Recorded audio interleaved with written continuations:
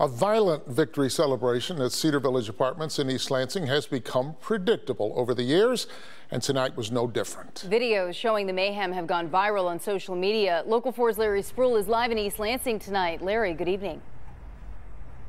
Good evening, Priya. Good evening, Steve. Now, every Spartan fan right now is probably on cloud nine, and let's be honest, they have every right to be. That's because their team is still undefeated. But things are pretty calm here at the stadium tonight. But earlier today, once the fans left, they were not done celebrating, and that went viral. It's the calm after the storm here in East Lansing Saturday night, and things seem to be back to normal.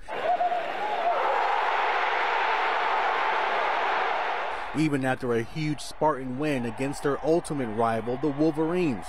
But right after the big victory, Michigan State students and Spartan fans said they had every right to celebrate, and those celebrations were recorded and went viral on social media.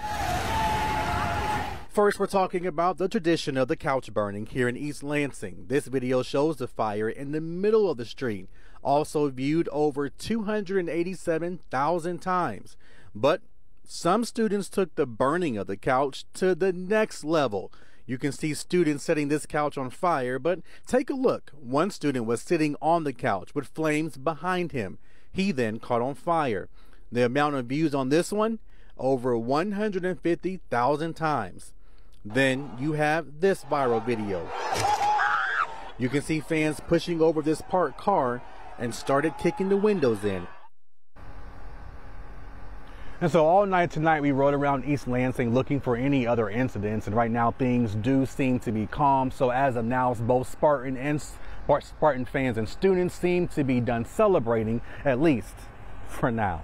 We're live in East Lansing tonight. Larry Spruill, Local 4.